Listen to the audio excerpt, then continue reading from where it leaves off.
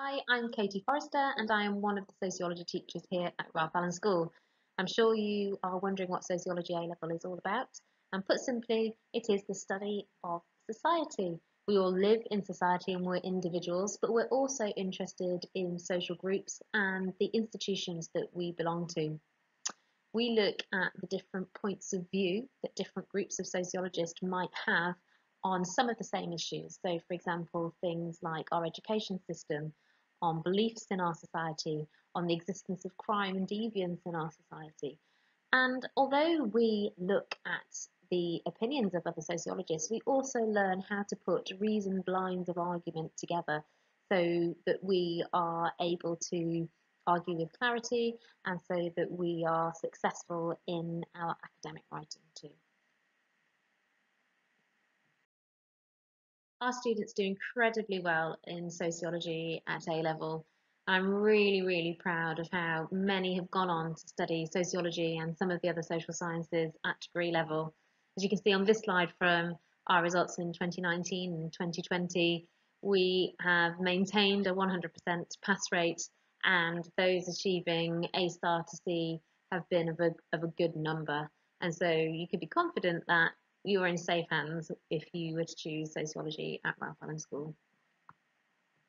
Of course, the learning journey isn't all about academic achievement, and many of our students say how much they've enjoyed the sociology course.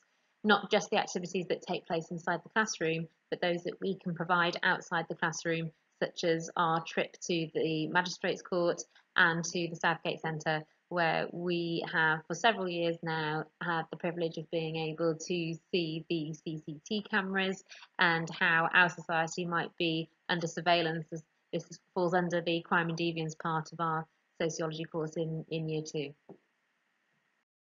This is how the sociology course is organised over the 2 years. In the first year, we kick off with the sociology of education, as mentioned earlier. We look at the inequalities in our education system, as well as the way in which it is set up. We then go on to study the sociology of the family, where we look at family diversity today. We look at the dark side of the family. We look at the way in which the domestic division of labour is organised in different types of households. We then go on to look at research methods. This is how sociologists research society, how they gather data, how they analyse this data, and how they develop their theories. This is really useful to the sociologists because they're able to take part in some small-scale research to really understand how this process goes.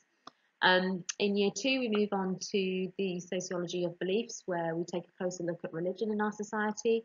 We look at why religion exists to begin with. We look at how it can create consensus, but also how it can create conflict. We also look at how it's changing over the years.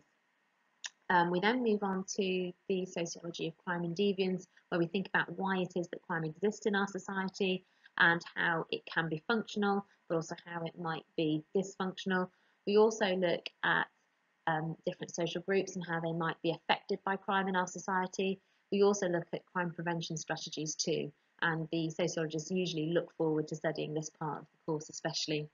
We then, to wrap everything up, we take a much deeper look at research methods and theory, and this really helps to tie all the different parts of the course together. How will you be assessed? Well, there are 3 2-hour exams at the end of the A-level course. These exams contain some short responses, but for the most part, the assessment is based on long answers, and these are essay questions.